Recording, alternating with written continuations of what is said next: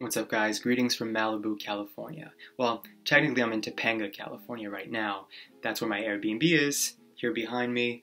Topanga is on the outskirts of Malibu, and it's where like the canyons are and the mountains, a lot of hiking, and it's a bit farther out from Malibu. And I purposely stayed here because it's nice and calm, and you can really be in nature. I actually have a view right now outside my window here of these huge mountains, so it's very nice and peaceful. But coming here, I knew I was gonna have to make a little gay dating analysis video of Malibu, since that's where I've been spending the last few days. You know, during the day I've been hopping from beach to beach, driving along PCH, Pacific Coast Highway, and I have some thoughts for you guys. So for those of you who watched my last video, Gay Dating in San Diego Part 2, because I had a Gay Dating in San Diego original video 2 years ago when I spent 2 weeks in San Diego. Then this video will be pretty similar to the San Diego video that I just put out.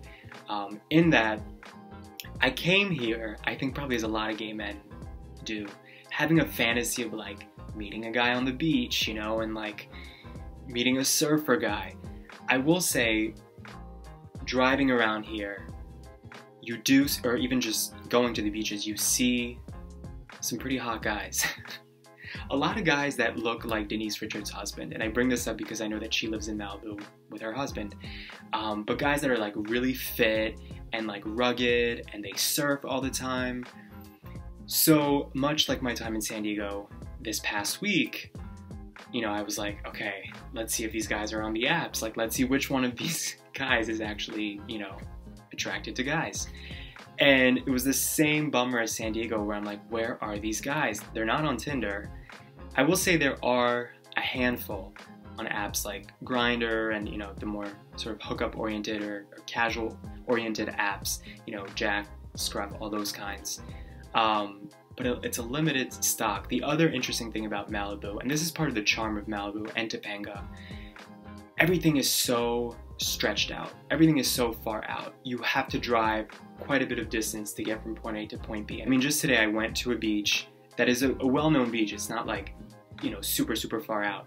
And then when I got back into the car and, you know, put my Airbnb into Google Maps, it said 40 minutes away, and I was like, it's gonna take 40 minutes? Like, it took that long to get here? I have to get used to that here. So that effect, of course, is seen on these apps. You know, you open up Grindr, and just that original grid without any filters or anything special, you see guys that are miles and miles away. So to come here for like serenity and peace and to be with nature, that's great. For connecting with people, not so great. So I'm leaving Malibu feeling like being gay here must not be ideal or fun. I don't know how you could possibly be a part of like a gay community here, because just in general it seems harder to meet people here.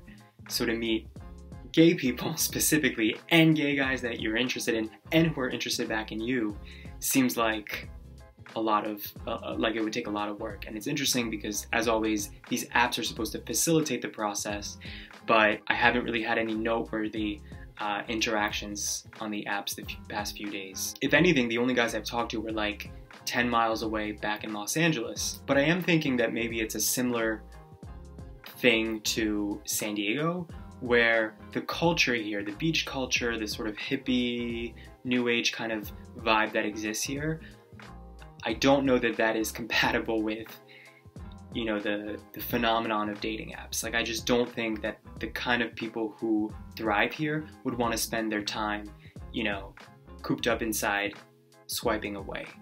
So I do wonder how much of that has to do with this, and then how much of it is there just aren't that many gay people here, or the sexy guys that I see who are interested in guys are like down low, or, you know, aren't openly gay. I feel like we now live in this era where if you're openly gay, it's kind of an expectation that you use these apps, at least one of them at some point when you're open to dating, because otherwise it's like, where are you gonna meet guys, especially right now during a pandemic? Like, you can't just go to any bar. But even that, I feel like bars are never like an amazing place to meet people. That being said, if my theory is accurate, that the culture here just doesn't really lend itself to, you know, the dating app culture,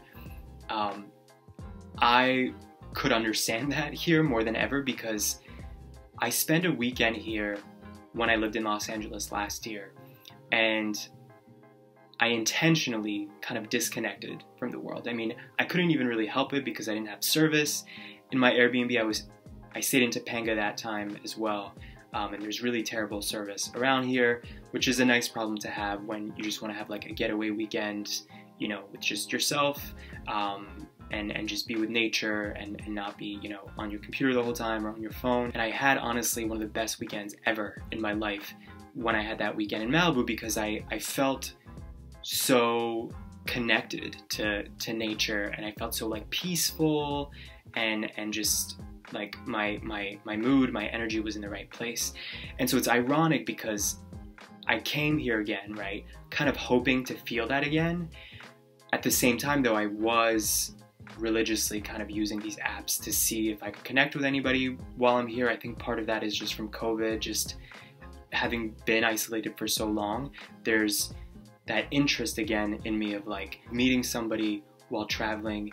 And so the irony is that in trying to connect with somebody here and in trying to feel at the same time that sort of borderline like spiritual experience that I had here last year on my own, and actually putting effort into trying to connect with guys while I'm here visiting, I ended up feeling more disconnected because of, you know, the usual sort of frustrations that come with these apps, and guys flake and stop responding, and putting energy towards that energy could have been used to fully sort of embrace the nature that I'm around, and I didn't do that as much as I had the last time. So that's definitely like a lesson I'm walking away with, that ironically, in trying to connect further, specifically in this case with people, with men, I ended up feeling more disconnected from my environment. So I think for me the lesson here is when you come to a place like this that is all about nature, you have to disconnect from the things that are not related to that, unless your goal is something different. But ideally, when you're in a place like Malibu, you should really, I think, be here to embrace the nature and the beaches and the peace that comes with that, and embrace the isolation that comes with that. And I think in trying to almost like resist the isolation that comes with that, I didn't enjoy myself as much as I had coming here for an innocent weekend last year when I wasn't paying attention to like guys on these apps. If any of you are very familiar with Malibu and this area, I would love to hear your feedback and what your experience has been like here.